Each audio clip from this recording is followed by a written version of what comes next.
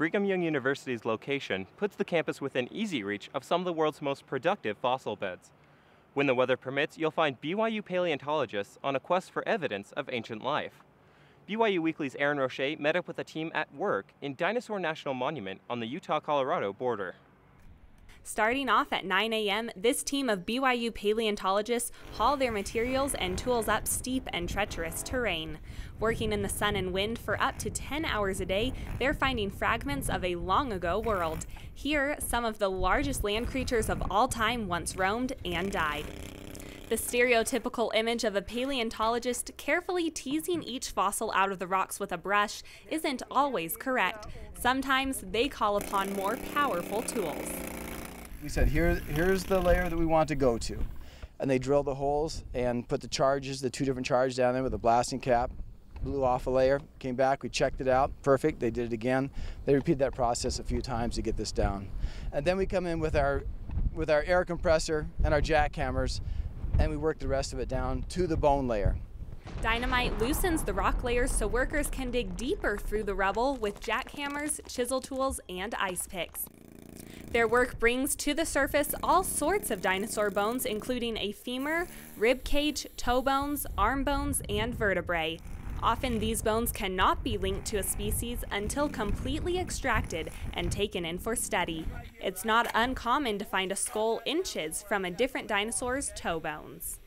Some are really easy to tell, like they took out a couple skulls a few years back, and you can kind of tell when you're looking at a skull, but usually it's quite tough.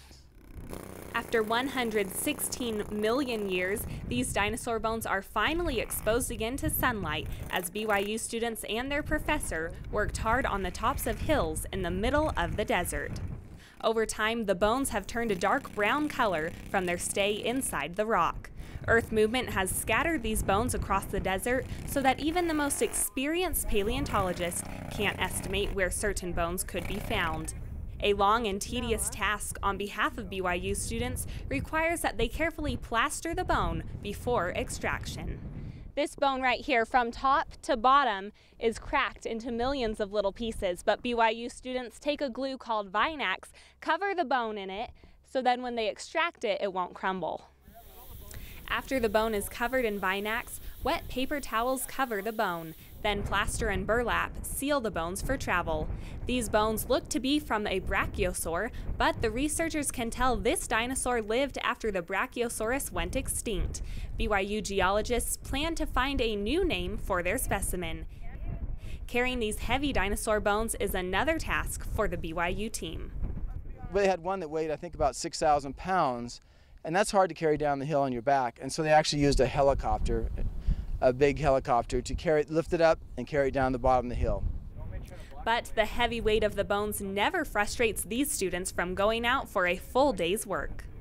We'll just hope, we'll shoot for the best, we'll pray, we'll cross our fingers and dig, and what we get's what we get, and we're usually pretty happy with it. This has been a great quarry here. With sunset approaching, another long day of dinosaur bone hunting comes to a close. The team heads back to camp for a simple dinner and a little bit of rest. The bones found today get shipped to the BYU Museum of Paleontology. There, other workers will use small air-powered tools to get those last bits of rock removed. Some will end up on display at the museum. But before that day comes, another day of digging up the ancient past awaits this team of paleontologists. Erin Roche, BYU Weekly.